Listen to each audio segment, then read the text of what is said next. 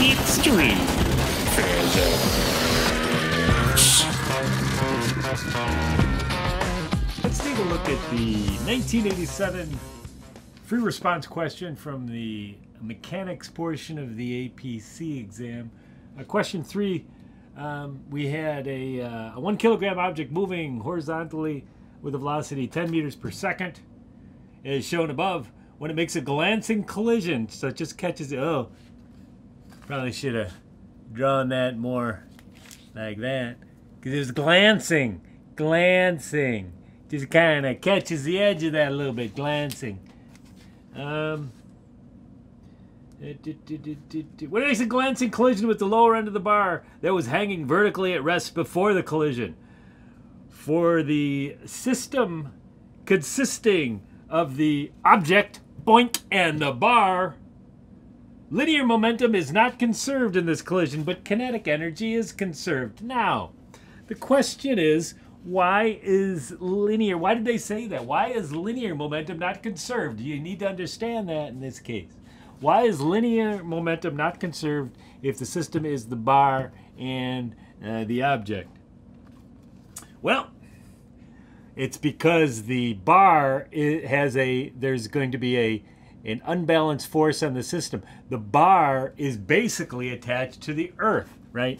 It's attached to this thing here, which is attached to a ceiling or something, which is attached to a building, and the building's in the earth. So basically, momentum's not, in this system, momentum's not conserved. We would have to include the earth, the whole building and the earth and everything. And in that case, we really couldn't solve anything. We couldn't get any useful information out of there if we included the earth in the system, because the earth's too massive. It doesn't react in any significant way that we could measure.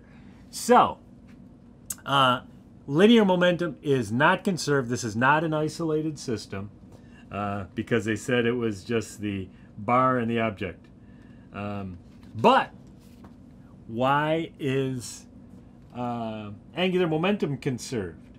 And when is it conserved, right? So right now, there is no net torque on the system. And as long as this is a low friction hinge when it hits, there's going to be no torque about the hinge. There's going to be no torque about the hinge, or no net torque on the system. So now, once it starts raising, there will be a net torque. Gravity will be applying a torque to this, but right at the point of the collision, angular momentum right before will equal angular momentum right after. Now, once it gets up here, angular momentum wasn't conserved all the way to there.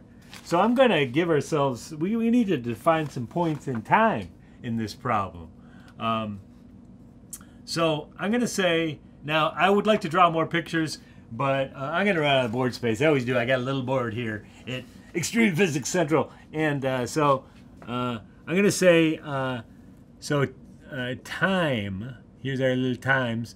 So 0 is right before collision. 1 is right after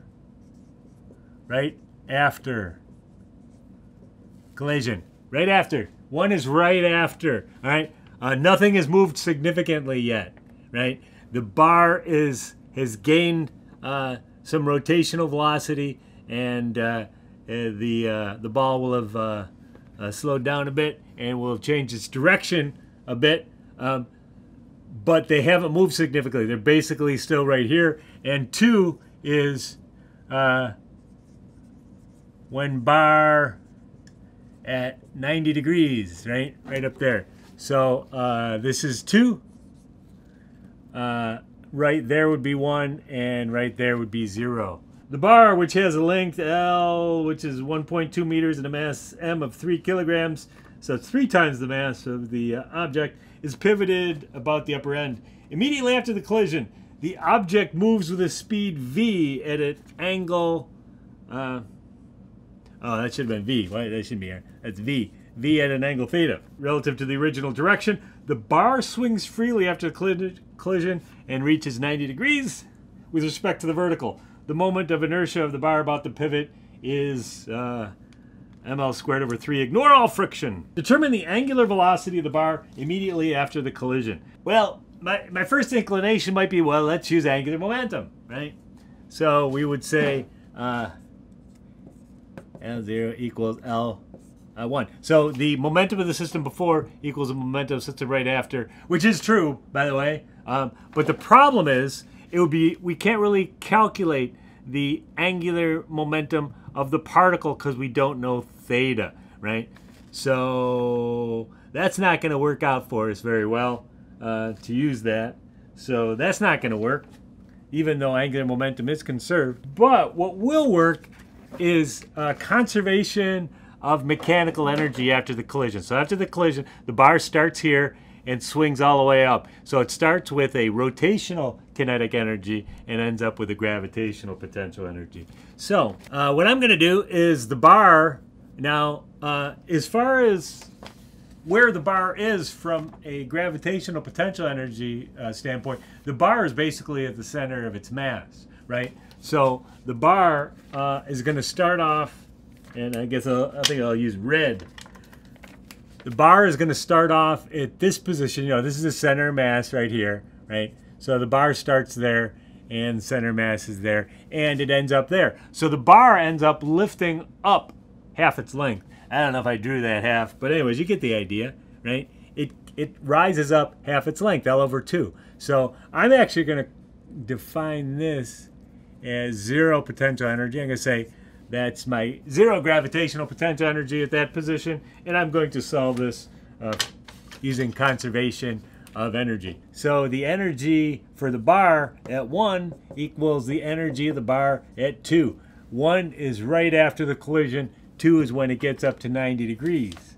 All right, well, initially the bar starts off, it just has rotational kinetic energy. So K rot 1, and that there is no translational, equals gravitational potential energy at 2. All right, so we have 1/2 I omega 1 squared equals mgh at 2. All right. So the moment of inertia, they said, was ml squared over 3. But our mass is 3m, so I'm going to say that's 3ml squared over 3 omega 1 squared equals, the mass in this case was, this is the generic mass, the actual mass was 3mg, and the height that it rose to was L over 2. All right, let's see, 3's go away. We can make that go away. We can make our mass go away. We can make one of the L's go away. Oh, that's so gratifying. I really like doing that. I really like crossing things out without actually doing a calculation. Omega 1 squared equals 3g over L.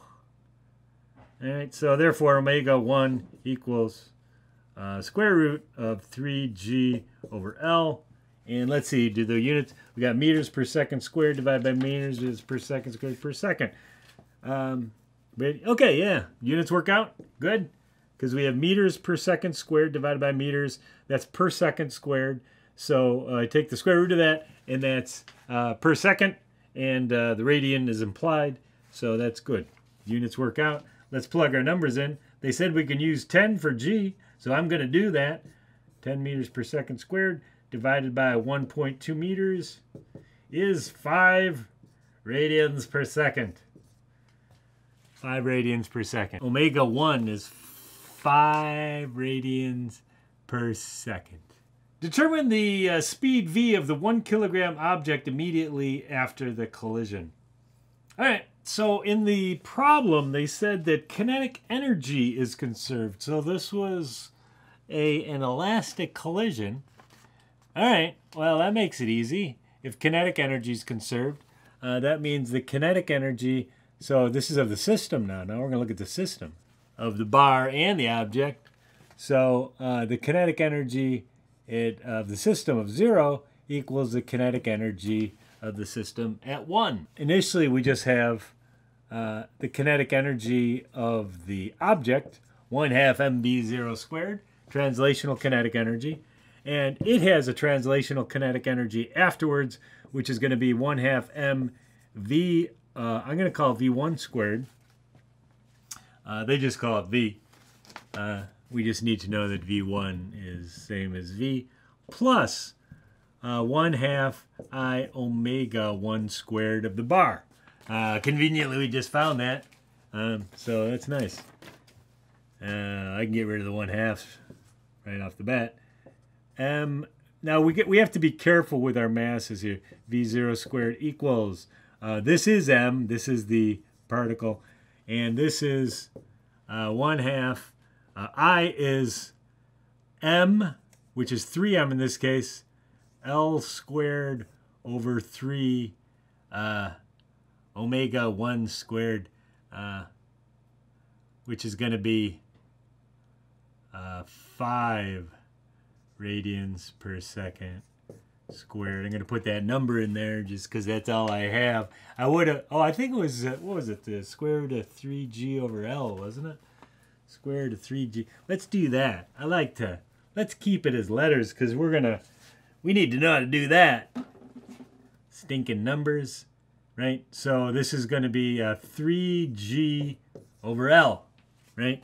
Because omega, I believe, was square root of 3g over L, so this would be 3g over L if I square it, right? That's omega squared.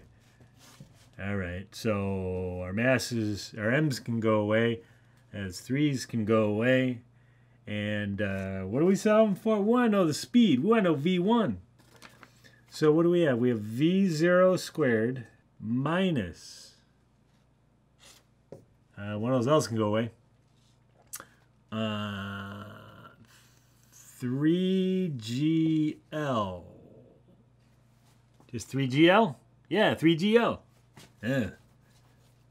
3gl equals v1 squared. All right, so v1 then equals the square root of 100 meters squared per second squared, because that's 10 meters per second, minus 3 times 10 meters per second squared times L, which is 1.2 meters. That equals V1. Just took the square root of that. I got 8 meters per second. All right, so I guess that's B. V equals 8 meters per second. They just called it V. They just called it V. I called it V1 because I wanted to keep track of time. Determine the magnitude of the angular momentum of the object about the pivot just before the collision. What was the angular momentum before the collision? Well, that seems easy enough. What's the angular momentum of the object about the pivot? All right, angular momentum is R cross P about the pivot. That's not a good one. Let's use a different marker. All right, in this case, I'm going to use, so this is pretty easy because R is this way and P is that. They are at right angles, so we just need to multiply R as L times MV. So L is 1.2 meters and M is 1 kilogram and V is 10 meters per second. So what is that? 12 kilogram meters squared per second is the angular momentum before. The angular momentum at 0 is 12 kilogram meters squared per second. And it is R cross P. It is out of the board. It's towards you. Right? Coming right at you. Coming right at you. All right. But there's the magnitude. Coming right at you. I'll put a dot there. It's coming out of the board. There we go. Dot convention. All right. So, and what do we have? One more left. Determine the angle theta. All right. How are we going to find that? How are we going to find the angle theta? I think we're going to use conservation of angular momentum. All right. So the momentum of the system 0 equals the momentum of the system at 1. We already know that one, so let's set up L1. All right, so we got the momentum of this thing, which is going to be, it's R cross P, right? So r is this way. I'm just going to say r, and I'm going to find the perpendicular component of p. So this is the perpendicular component of p right here. Go in red. So this velocity vector has a component. Right, that's the only component we're interested in, is the right angle one. So this is velocity perpendicular, and there's velocity parallel, but we don't care about that for that. But anyways, these two add up to be that, and we care about that. So we're going to say r times p perpendicular really is what we're going to do. We're going to go r p perpendicular plus I omega 1, and this is of the bar about the pivot. All right, so R is, well, I'll call it L, and this is V1 times the cosine of theta. That'll give me V perpendicular times M. And then plus 3ml squared over 3, moment of inertia, times omega 1, which was, what did we say omega 1 was? I like to use my letters again. Omega 1 was square root of 3g over L.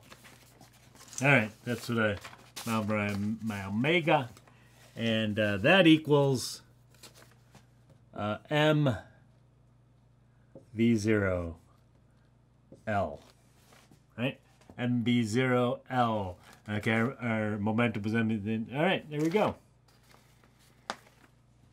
All right, so we can slash and burn. Let's slash and burn. L go away. 3's go away. Let me just clean this up a little bit. Make sure I don't make any sloppy mistakes. Plus, I'm going to bring the L inside. That's going to be, so this is going to be square root of 3GL. When I bring the L inside, it becomes L squared. L squared over L is just L. And I end up with that, I think. And then, so I end up with V0 minus the square root of 3GL divided by V1 inverse cosine equals theta. All right, so we got the inverse cosine of, we get 60 degrees. 60 degrees, I guess, is the angle. So